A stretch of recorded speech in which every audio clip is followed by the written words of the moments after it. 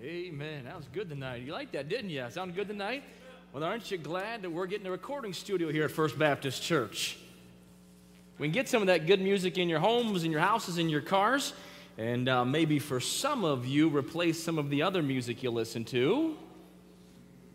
We should go there tonight, shouldn't we? Uh-oh, got a little quiet here all of a sudden there, Brother Treadaway. All of a sudden, it got real quiet, didn't it? Woo, boy, open your Bibles if you would. Anywhere is good, but tonight we're going to open back, if we could. Let me get there, right there, to Matthew chapter 16. Now, if you need a handout for the service tonight, unfortunately, we do not have any extra. Because of the lack of internet, we could not get those printed today, and so I apologize for that. So hopefully, you have one, you brought one, or you can just listen well. And so if you need one, you're welcome to raise your hand, but it won't do any good. We don't have any to give to you. And so... But Matthew chapter 16, as we continue and should finish tonight this particular booklet on what is church, or what is the church. And I've been thankful for the time to be able to spend in that, and some folks have mentioned it's been a help to them as well. I appreciate that. Hopefully, as we go through this particular series, after we finish what is church, then we'll look at which church, or basically, why are we Baptist Church? All right, why aren't we Methodists? Why aren't we Catholics? All right, why are we a Baptist church? Why are we not just a community church? All right, why are we Baptist? And we'll look at that, and then we'll look at the last message in this series, or messages, I should say, is why church. What I'm trying to do is put the foundation in place. Church is not man's idea. Church was God's idea. If it was man's idea, then none of us ought to waste our time here on a Wednesday night or a Sunday. But it's not man's idea, it was God's idea, giving us some elements of a local church, build on that foundation to why we ought to go to a Baptist church, and then what, in that last session's what we ought to do about it. All right, those are the ones for sure you don't want to miss. They're going to get pretty practical, and they may step on some toes, that last session, all right? Just so you know that, that's where I'm going. So during those last ones, if I make you upset, I warned you.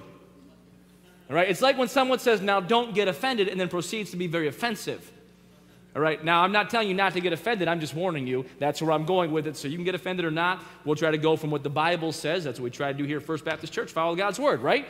Aren't you glad we try to follow God's Word? And though sometimes we may misstep, try to come back and say, here, where should we be? Well, I'm thankful for all that. Thank you for the tech team here was able to help get everything rolling, those behind-the-scene things. These services often take a lot of effort in the background, and we all reap the benefit of it. I sure appreciate all the people who sang and Beth, and looking forward to getting that recording studio up and going for us, and we're real close on that, so maybe a few weeks till it's done, but we can't get any music out within 2 weeks, all right? So give us a little bit of time, be a little patient on that, and Lord willing, we'll be able to have some good things to help the body of Christ here and maybe around the country as well.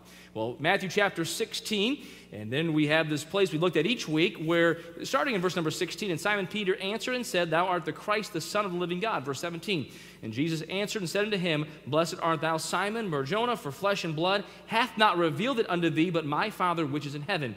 In verse 18, our key verse, And I say also unto thee that thou art Peter, and upon this rock I will build my church, and the gates of hell shall not prevail against it. And I will give unto thee the keys of the kingdom of heaven, and whatsoever thou shalt bind on earth shall be bound in heaven, and whatsoever thou shalt loose on earth shall be loosed in heaven. Lord, I thank you for the time we have tonight. Lord, thank you for this church, First Baptist Church. Lord, for the wonderful people here, those who are here, join us online as well. Lord, thank you for what you're doing in this church. We see your gospel at work, alive and present, Lord, your spirit, your power. Lord, thank you that we get to be part of a church that you're involved in and you're doing something. And Lord, I pray that tonight you'd work in the service. Lord, help me as I speak clearly and just explain things clearly. But Lord, I pray that your spirit would touch us tonight. And illuminate your word to our heart on a spiritual level, and things that are spiritually discerned would be illuminated by your Holy Spirit. Lord, bless this time now. In Jesus' name I ask. Amen. Well, because you all have, if you have a fill-in-the-blank booklet from other weeks, you don't need me to fill in all the blanks, but I'll give you just a brief recap in case this is your first week here. We've been looking at the elements of a local church. Churches are under attack from without and within. Every week, I mentioned I try to follow some of the things that happens in churches around the country just for I don't know, information's sake, and just curious what is happening. And every week I am not ceased. I'm amazed at decisions that are made and things that people say and things that people do in regards to church. And sometimes what we would say even be good churches that, and we are in the same place that if we're not careful, we could fall either direction, right? I don't stand here and say, boy, we've got it all figured out. We don't. None of us, not me, not you, we don't have it figured out. All right, we're trying to follow Jesus Christ, and there are some things that I think ought to be pretty plain, but aren't pretty plain. And I mentioned some of those things that one person started a brand new thing that they're going to have these Bible studies on Sunday nights so that their church is not biblically illiterate. Wow, that's amazing. We do the same thing. It's called Sunday Night Church. Last time I checked, at least we've done it for 45 and a half years, all right? At least Pastor Lett was 44 years, didn't I? I've not stopped Sunday Night Church, all right? We still have Sunday Night Church. Like, this is a brand new thing, though. A number of other people have stopped multiple services. Places that would have preached the gospel like we preached it and believed years back just like we would believe. But now, boy, it's just Sunday morning, and it's 2 or 3 services Sunday morning and the exact same service. One time my wife and I were visiting a church and went to a morning service. And I went to the service, and the man preached, and Doreen happened to know this individual. So that's great. He had to run out and go preach at another campus. So I'll let you know what kind of church it was, another campus, 8 other campuses. And so he said, we'll get back at the evening service. Went back to the evening service to catch this guy, and lo and behold, it was the exact same service as the morning service. Same music, same message, same slides. You know it's harder to pay attention when they preach the same thing twice in the same day? And we realized very quickly, then we didn't leave, we realized very quickly that they were just making multiple services so that people could come to what fit their schedule. I tell you what, you ought to come to church, but each service at First Baptist Church is a little bit different, is it not? Churches are under attack from without and within, and so we've been looking through that and looking through some things that make up a local church, the elements of a local church. Preaching and teaching is the first thing on your sheet. And every church ought to consist, the foundations from preaching and teaching. If a church you're going to doesn't have preaching and teaching, then you maybe ought to find a different church. If all they're doing is just having a little play up on stage, and there's times for that. We do that at Christmas time, some special occasions. But if every week is a neat little drama presentation, then maybe you ought to find a different church. An element of a local church is preaching and teaching. I think we find that in God's Word. We talked about prayer, an element of a local church. We talked about giving last week. Giving is an element of the local church. And last week we ended on fellowship. Fellowship is a part of the local church, but fellowship is not the most important part of a local church. If you come to me and say, well, I don't have any friends, I truly feel sorry for you. I would love to introduce people to you. I would remind you that a man who hath friends must show himself friendly. But at the end of the day, we do not go to church just to find friends. It is not the most important element of a local church, but it is a key element of the local church, fellowship. And remember the phrase we use, fellowship is not to take, but to give. Boy, if we could figure that out about church in general, church is not to take, church is to give. Not just financially, but give of myself and my time, give of my talents that God has given to me. I'm not here just to take. We live in a consumer-driven time period, a fast food time period. We want it right now, just like we want it. And if it doesn't come fast enough, or just like we ordered it, we send it back and have a few choice words along the way. You been to McDonald's before? McDonald's, anybody? Come on, you ever been to McDonald's? Raise your hand. How many have ordered fries before? How many like the fries at McDonald's? Anybody got a bad fry from McDonald's before? Were you happy or sad? Sad. I'm not going to ask you how many complained. Maybe not to the person who could help you, but inside or to other people. Can you believe they can't even get my fries right at McDonald's? Of all the things at McDonald's, they got to get the French fries right. What is wrong with these people? I like steak. Been to a restaurant with my wife before where they have messed up both of our orders. At that time, you do not have a happy feeling inside of your heart. Right? Now, we don't normally send things back, and usually they come by, oh, how is everything? We don't lie either. How is everything? It's fine. Oh, is it not good? It's not what I ordered. It's an interesting take on steak. Interesting. But we live in this society, and we bring it into church. If church doesn't happen just like I want it, just what I need, just what I ordered, I'm out of here. And I'll let you know if I don't like it, Pastor. Now, if you have a problem, you are welcome. Please come and talk to me. In fact, I'd rather you talk to me than to everybody else. All right? You can call the office, stop me in the hallway. Only thing I ask, I have one tiny, tiny request, all right? One request. If you could just not stop me before a service. It's the only thing I ask. And if you do, I won't fuss at you too much. But I normally, before service, now with choir, I'm coming here, I'm in a mindset to try to pray and get ready to preach. I'm normally excited. I'm thinking through my sermon. And at times you stop and like, hey, there's a problem with this. There's a toilet leaking. Now I want to get that toilet fixed. All right, but now I'm getting ready to preach. The song service is going on. Guess what I'm thinking about? Leaking toilet. You know that a leaking toilet will cost you thousands of dollars. True story. Terrible.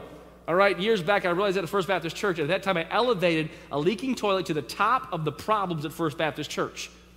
Everyone ignores a leaking toilet until the water bill comes. And you're like, oh my goodness. If you could just maybe halfway through the sermon tell me, that's fine. All right, just stand up, leaking toilet. All right, fair enough, got it.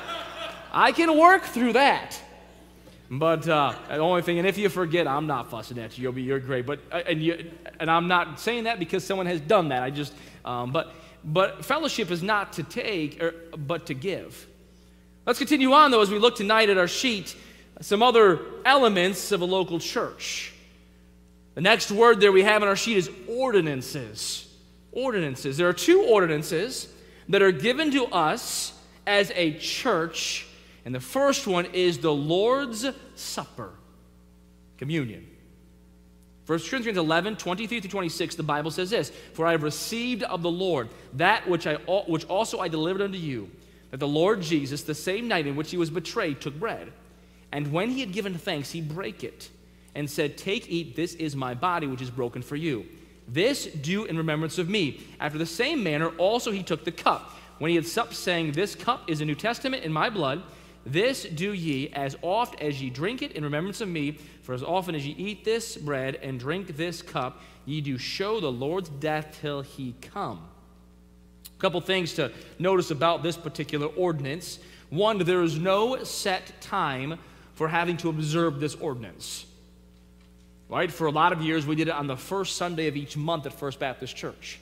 I bounced off that a little bit when I took over to take some time and prepare, preach the message. Remember the first time we had communion as a church, it was a special time for us. COVID hit, all right, and I've been waiting. We will have communion again, the Lord's Supper again. I didn't want the Lord's Supper during that pandemic time to be wrapped around COVID-19. Because the purpose of the Lord's Supper is to focus on the Lord's death, the passion of Christ.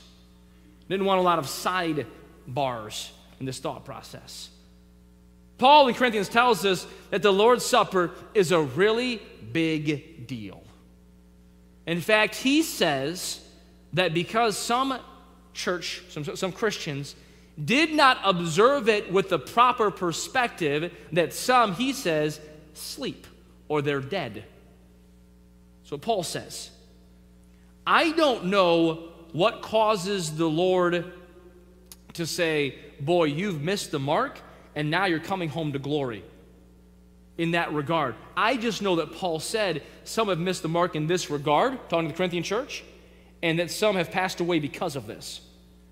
That leads me to believe that the Lord's Supper, the observance of the Lord's Supper, is a very, very serious ordinance, serious obligation.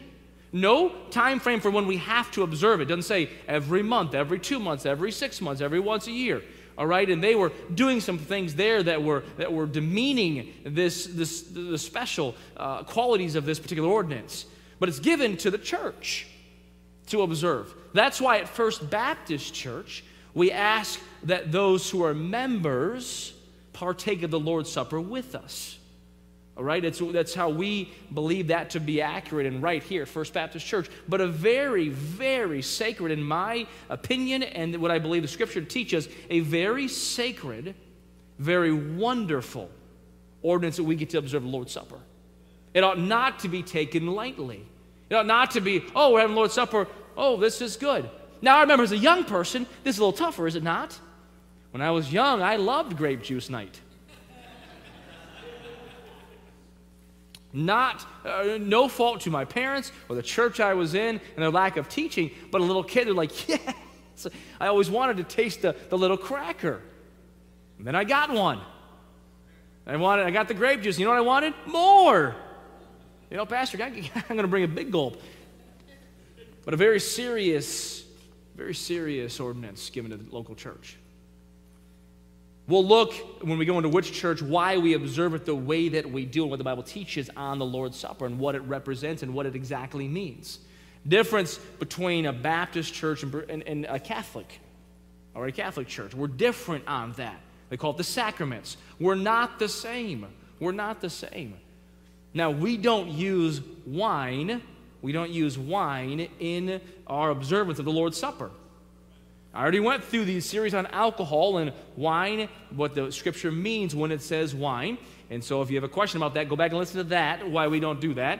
But I have seen this. I've been to some Catholic services for a funeral for some people, and I've observed them do Mass, all right? And they take the cup, and they bless it and wipe it off and do this over and over again. They all share the same thing. We observe it a certain way on purpose, but a very serious thing, but a part of the local church. The second ordinance, second blank there, is baptism.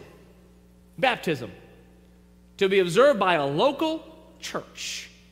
Jesus says in Matthew chapter 28, 19 and 20, "Go ye therefore and teach all nations, baptizing them in the name of the Father, of the Son, of the Holy Ghost." We, from Scripture, believe that baptism is a sign of public identification with the death, burial, and resurrection of Jesus Christ. We find that in Romans, all right, in Romans chapter number 6, verses 3 and 4. It's not on your sheet, but you can write that verse down for later on, where that says, "Know ye not that so many of us were baptized into Jesus Christ, were baptized into his death? Therefore, we are buried with him by baptism into death, that like as Christ was raised up from the dead by the glory of the Father, even so we also should walk in newness of life." The way we do our baptism is taken from Romans chapter 6, verses 3 and 4.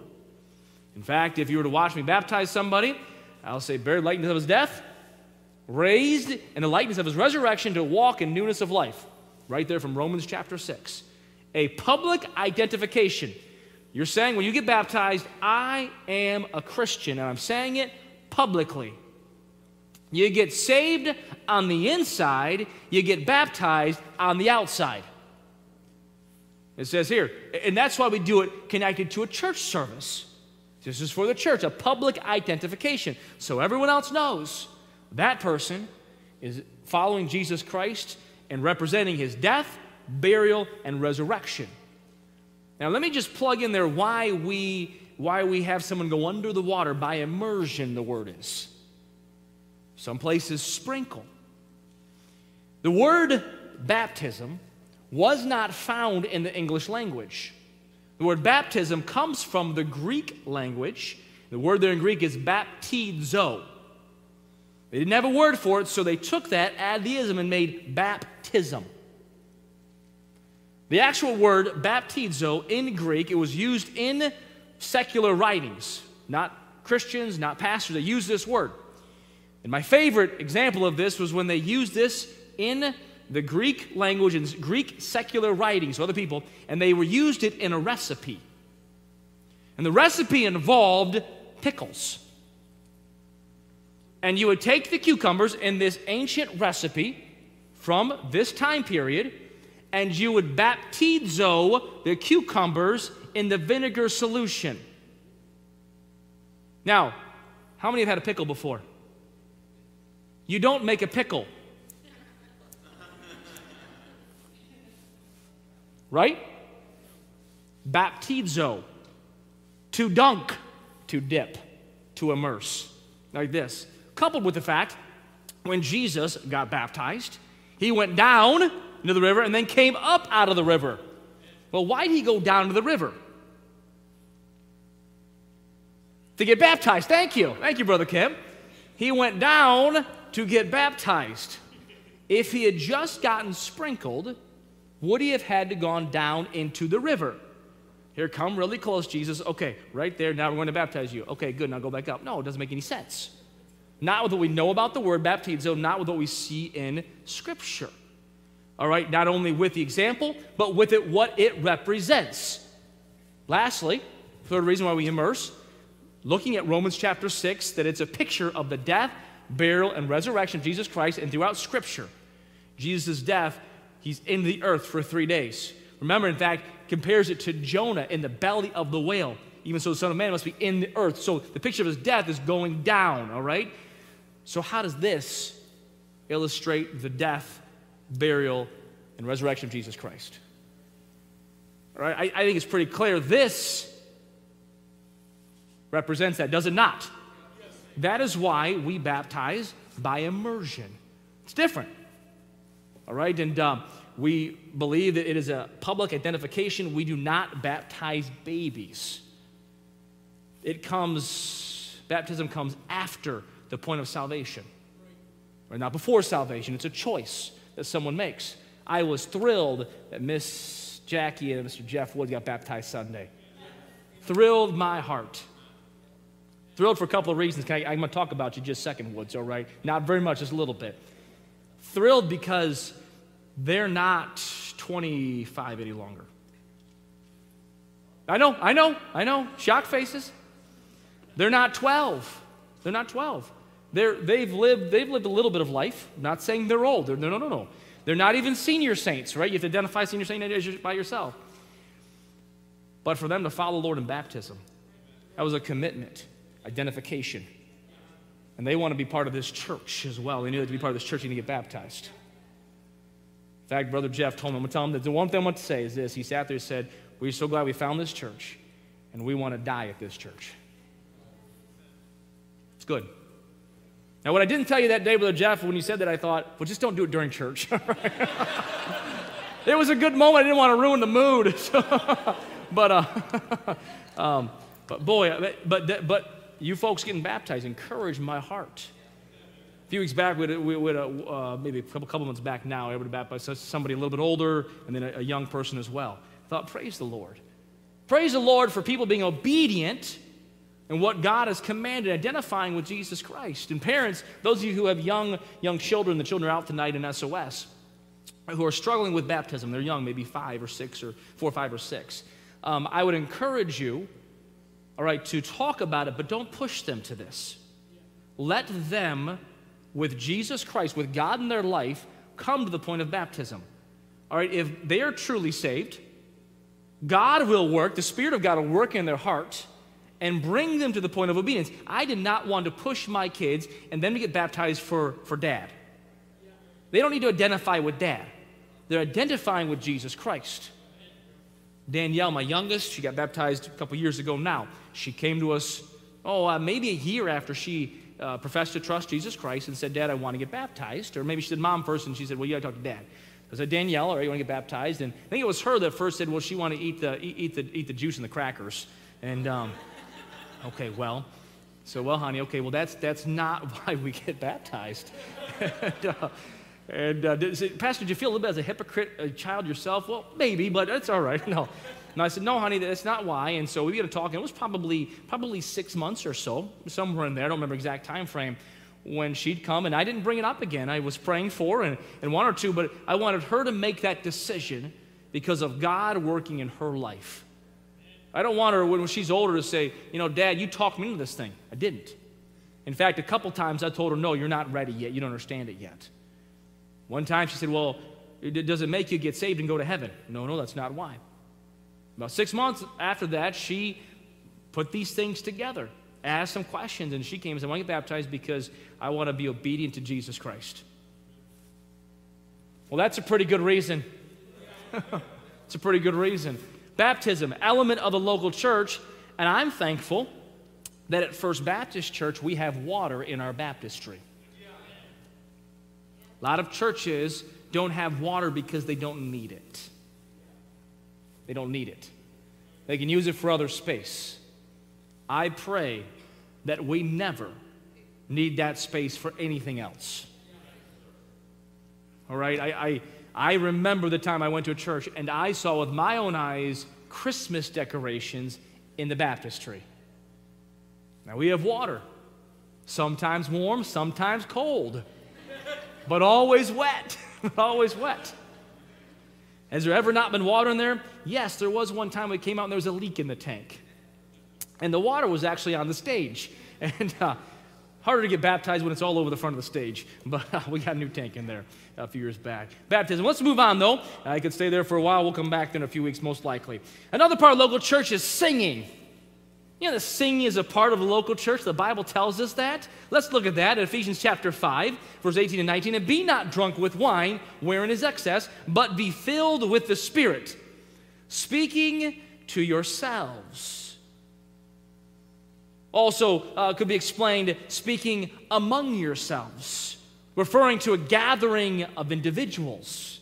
Speaking to yourselves in psalms and hymns and spiritual songs, singing and making melody in your heart to the Lord. Written to a church. He's talking to the church. Listen, your church, speaking to yourselves in psalms and hymns and spiritual songs. He wasn't just saying, well, make sure you talk the songs. That's not his point. The point is there's some singing going on. And just to explain a little bit again, psalms could either be from the book of Psalms, also could imply instruments and music.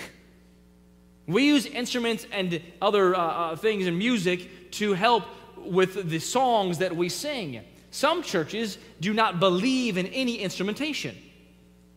Now, I won't fight them on that. They would not use a piano. All right, it's just the voice. That's fine. I believe that the Bible teaches you can use instruments. Read through the book of Psalms and you'll see a whole bountiful list of instruments that are used, including the trombone. Now, it's not called the trombone in your King James Bible. It's called the sackbut, all right? But a precursor to the trombone. The trombone's in the Bible. Amen? Amen. That's what I've read. Psalms and then hymns, extemporaneous expressions of praise. Hymns are where we just start to praise God for what He's doing. You know, it's okay. It's okay to praise the Lord. Right? It's okay during a song to praise the Lord. I'm thankful that we're a church where we can say amen during a song. I told you, you're welcome to lifting of holy hands. All right? It's okay to lift an arm, or both of them. Really, I'm okay with that. I find it in Scripture. I like Acts 16:25. At midnight, Paul and Silas prayed and sang praises unto God, and the prisoners heard them. Boy, they sang out of their heart. I can't wait to find out what they sang. You ever wondered that? What do you sing when you're in jail? I'll sing whatever opens the door now that I know that's a possibility. You know, Christ is a solid rock, victory in Jesus, whatever it takes. Listen, but they're singing. They sang out of their heart. They sang out of their heart. They sang out of their need. They sang out of their distress. But they weren't distressed. They were physically distressed, but spiritually not distressed. When you come to church, you can sing, and you know what? It doesn't really matter what's going on outside. It matters what's going on inside. The world can be a messed up place, and we can come and still sing praises to God Almighty and be a little solace here at First Baptist Church. They sang spiritual songs. Now, I one time heard an interpretation of this verse that as I studied, I disagreed with. They interpreted the Psalms as only from the book of Psalms. Hymns, they interpreted as hymns like How Great Thou Art.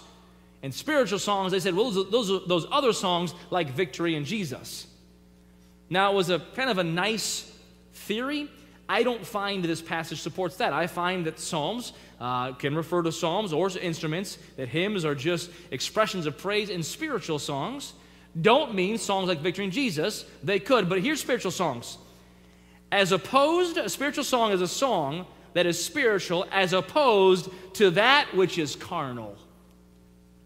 A spiritual song. One that worships the Lord and is, I think, has three elements. Has devotion. Devotion to Him.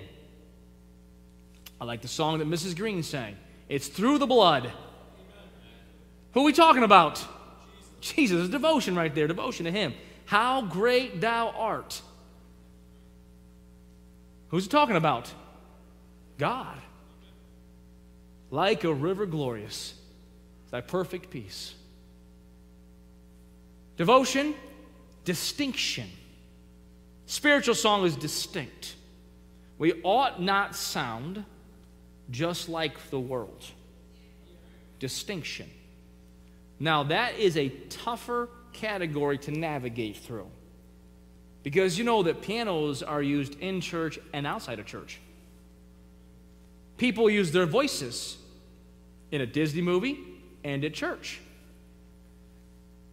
But most of us know, if we're honest, if we're genuine, if we're authentic, music that's distinctly Christian. I told you the story, but a few years back I was lifting weights with the then football coach of a local high school. He said, come on over and lift over here in our gym. And so I went over down there, down just a little ways to their gym, the local high school. We started lifting weights there.